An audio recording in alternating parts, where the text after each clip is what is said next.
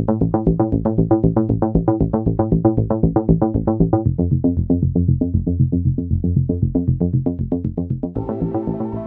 everyone and welcome back to Weather for Weather Geeks, the Thursday evening edition. We're heading for the weekend. We're finally heading towards the end of January. It's been a long and cold month, that is for sure. You know, it's always interesting to see what is lurking on my phone when I wake up in the morning, whether it be a Facebook comment or a tweet, or this time it was an email. I got an email from a lady in the middle of the night last night saying she was very disappointed with my 11 o'clock weathercast last night because I had the year wrong on the blizzard of 1978. There was no blizzard in 1978. She insisted it was in 1977 and that it lasted for weeks, that blizzard.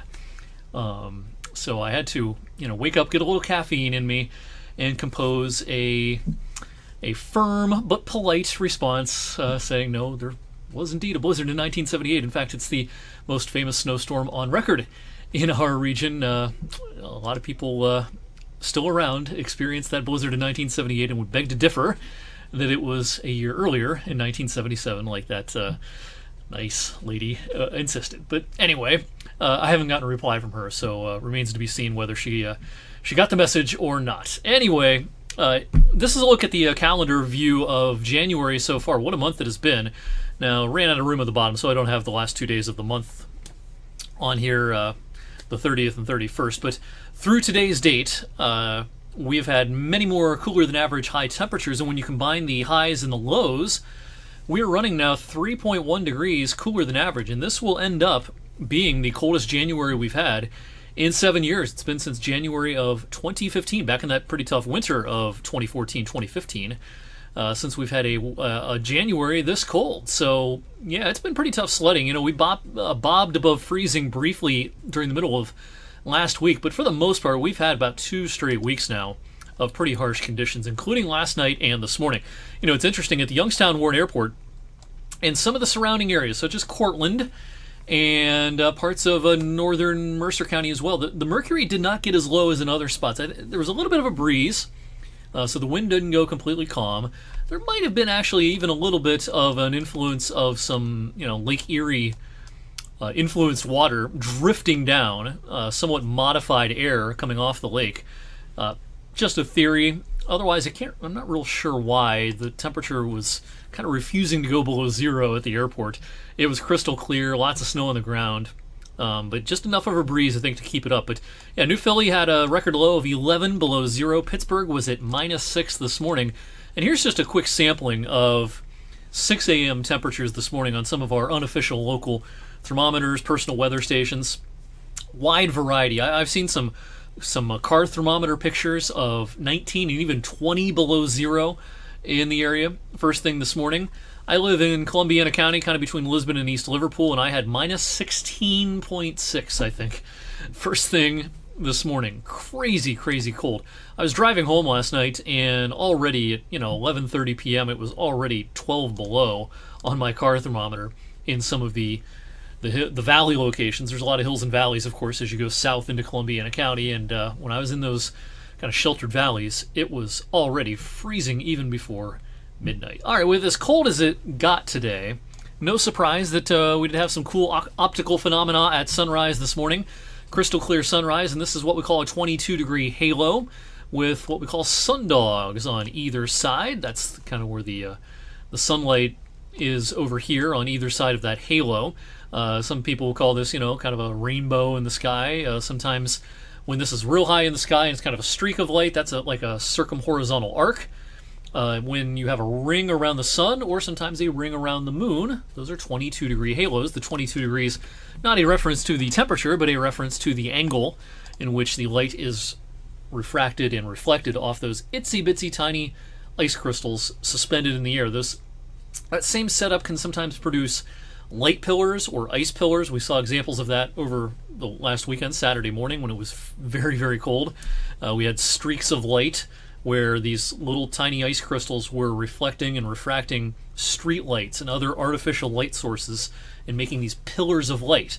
And those can happen sometimes when it gets this cold. The other thing we see sometimes when it gets this cold, what we call frost quakes. If you've heard some rumblings, what sounds like a minor earthquake or minor shaking, more than likely it's a frost quake when it gets this cold. Any moisture that manages to stay unfrozen and then seep down into the ground, and then it gets really cold. That causes the ground to expand, and sometimes that makes a noise, and that's a frostquake. But compared to the same time last night, hey, it's, improvement. It's not exactly warm out, but it's 13 degrees warmer than the same time last evening across our area. But we have had a little bit of snow to contend with over the last few hours. We've had trace amounts, coatings, even maybe a half an inch or so in some spots, and some localized slick areas. Now, this band of steady snow is pushing away. For the rest of the evening, pretty quiet weather. Now, I can't rule out a touch of freezing drizzle before tonight is through. Low-end chance, but something that can't be ruled out. And I do think flurries will return towards the end of the night tonight. Another cold front is heading our way. It's another Arctic front.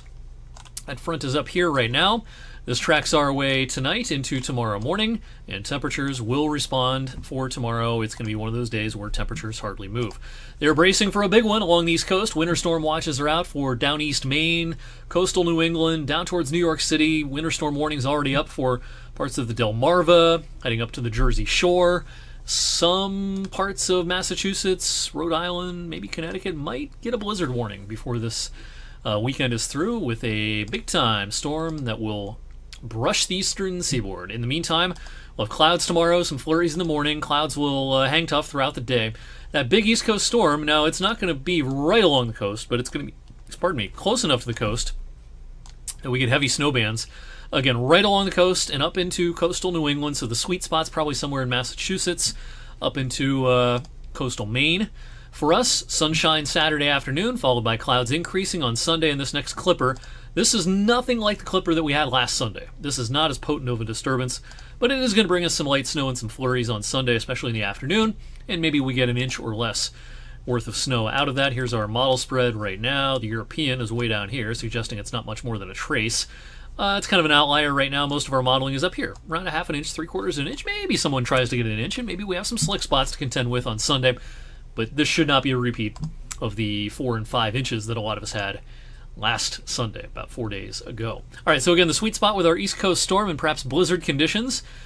Coastal parts of Rhode Island, Massachusetts, Maine, New York City, and points east get a big snowstorm. This is mostly east of Philadelphia and D.C., and of course way too far to the east to be much of a problem for us. All right, the thaw is coming next week. I do think that there will be another shot of pretty good cold air for the first weekend of February, but we'll get up to 10 or 11 degrees warmer than average during midweek, and that'll translate into highs in the 40s for midweek. Until then, yeah, we're still in the deep freeze. Saturday's high in the teens will be about 18 degrees cooler than the average. Real quickly this evening, wanted to talk about the latest run of the European weeklies. This is that bi-weekly set of model data on Mondays and Thursdays from the European Center that projects out 46 days. If you've been following my long-range thoughts of late, I've been talking about how February will not be as cold as January. I still suspect that's the case, but there's been some long-range model trends this week suggesting that February will not be as mild as we thought a week or two ago. Tonight's run of the European weeklies, this is a look at the temperature anomalies over the next 30 days, averaged, showing a lot of blue in the east. Now, some of this will be influenced by the cold next few days, but as we project deeper out into February, some of these model trends are not our friend. If you're longing for a reprieve from the cold and a big-time thaw in February, I still think that February will hold more mild days than January, especially the second half of February. But some of these model trends suggest that the flip to a much different pattern may be delayed for a little while, and the thought that February might be kind of more in the flavor of December, maybe that idea is not going to pan out. It may be somewhere in between December and January. Not as cold as January, but certainly not as warm as December. We'll do a final February outlook on weather for Weather Geeks early next week. In the meantime, thanks for watching tonight, and enjoy the rest of your Thursday.